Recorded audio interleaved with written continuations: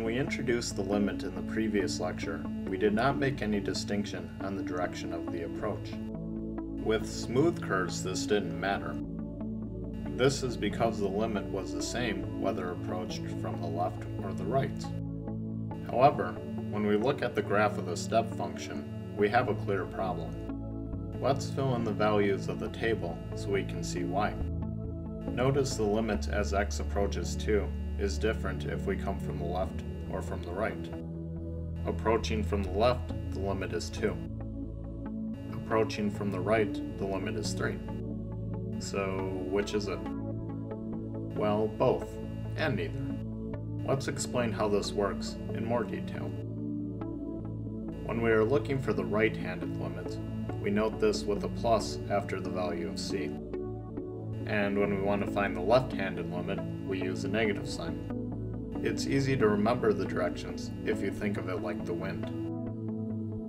When we say the wind is north, it means the wind is blowing from the north. So when we are looking for the positive limit, it means the limit is approaching from the positive x-axis, and vice versa for negative. The positive and negative limits can have different values, but when the positive and negative limits are equal, we say the limit exists. When the positive and negative limits are different, the limit does not exist. Intuitively, this makes sense, because asking for the limit produces multiple answers. It is not until a direction is specified that a single answer can be given in this case. Now let's practice what we just learned by finding the limit of f of x equals 1 over x as x approaches 0. Let's first fill in the tables for the values surrounding x equals 0. We can see that the negative values of x approach negative infinity as we get closer to 0. Therefore, the correct answer for the negative limit is negative infinity. For similar reasons, the answer for the positive limit is positive infinity.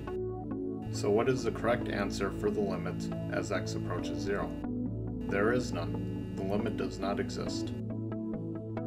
Let's do the same problem for the limit as x approaches 1. First, we find the negative limit equals 1. Next, we find the positive limit also equals 1. Because the negative and positive limits are equal, we can say the limit exists and that is equal to 1.